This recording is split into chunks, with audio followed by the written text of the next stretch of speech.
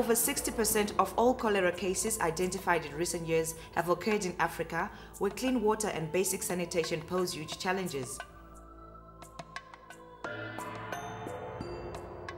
In Zimbabwe, a significant proportion of the population living in peri-urban settlements lack access to essential services such as reticulated water and sewer systems. These people face great risks of contracting cholera and other waterborne diseases.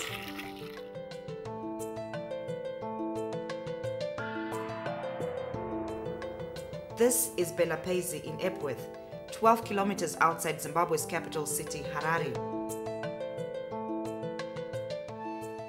Residents of this peri-urban settlement have to walk long distances to get water. The Epworth local board has over the years struggled in vain to secure resources to provide a safe water and sewer system.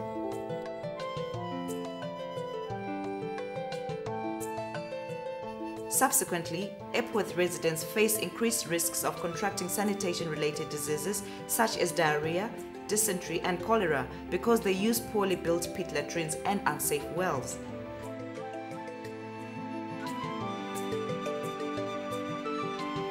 Here, children and people living with HIV and AIDS are more vulnerable to diseases because of their weaker immune systems.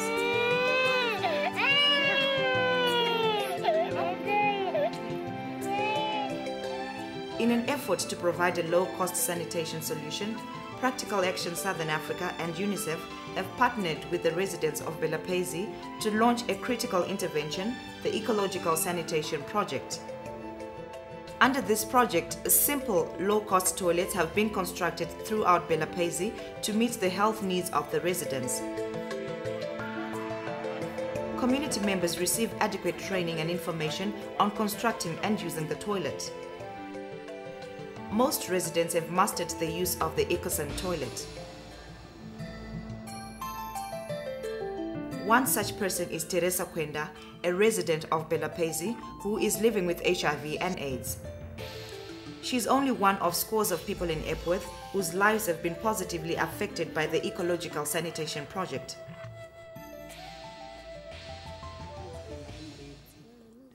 I'm living with HIV. My family and I use the Ecosan toilets, which greatly help us maintain our hygiene. The toilets must always be kept smart. This project has helped us reduce opportunistic infections such as diarrhea and rash. It also reduces mosquito breeding. We don't use the bush anymore.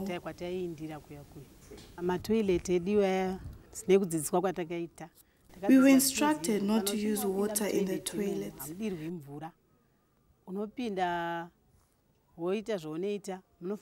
We also use biodegradable materials that decompose together with the waste.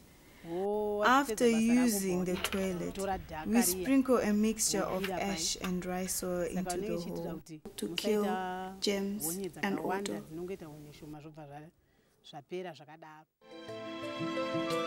Construction of this simple infrastructure is very cheap and simple. Builders dig a meter-deep rectangular pit, which they divide into 2 compartments during construction. Ready materials are ferried from a central area to the various sites of construction. A movable slab is placed on one of the compartments, upon which one toilet will be constructed using concrete panels.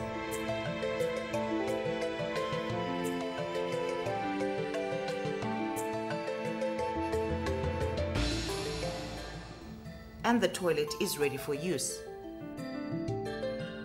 The bulk of the construction cost goes towards cement to put up the superstructure.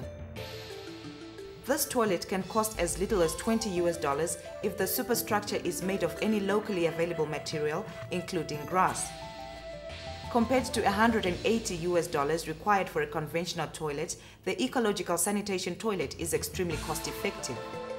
But what are the benefits of using the Ecological Sanitation toilets compared to other pit latrines? The Ecosan toilet is a very good toilet that we are promoting, and it can be used anywhere in this world, regardless of the place you are staying.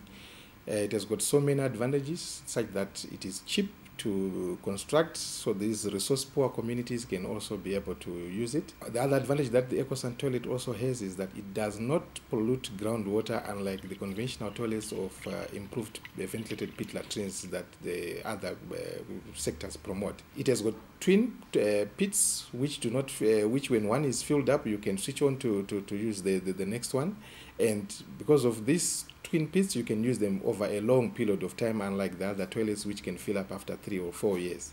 And also, the waste that would have been put in the initial pit, you can then, when you empty the pit, you can use that waste to fertilize also your crops. These are some of the advantages that the resource-poor communities will enjoy if they use the Ecosan toilets.